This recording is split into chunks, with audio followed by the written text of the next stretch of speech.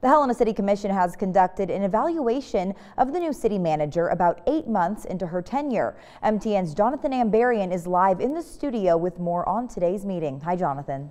Evelyn, City Manager Ana Cortez started work in January. I talked to her about her assessment of that time.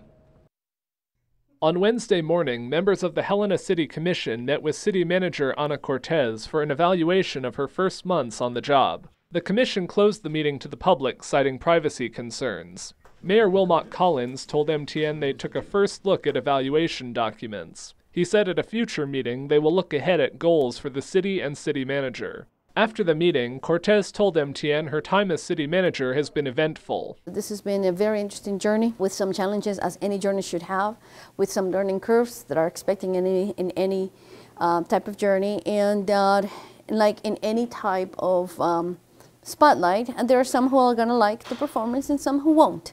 Cortez took over as city manager in January. Commissioners say her contract called for an evaluation after 6 months, but it took until now to schedule it because the summer had been so busy. As city manager, Cortez has overseen the city's first 2-year budget process and the full implementation of a new downtown parking system. She also introduced a reorganization of city departments, including creating a separate department for streets and transportation. A number of department heads have left Helena's government since January, including the police chief and fire chief. Cortez named interim replacements for the police and fire departments, and hired a replacement for the previously vacant Parks and Recreation Director position. In addition, an outside investigation cleared Cortez of harassment allegations from 2 city employees, but recommended more be done to improve communication between her and staff.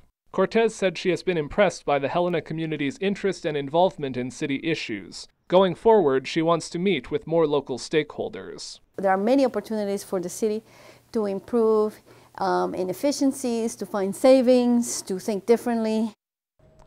Commissioners say they plan another evaluation when the city manager reaches 1 year in the position. In the studio, I'm Jonathan Ambarian, MTN News. Thank you so much, Jonathan.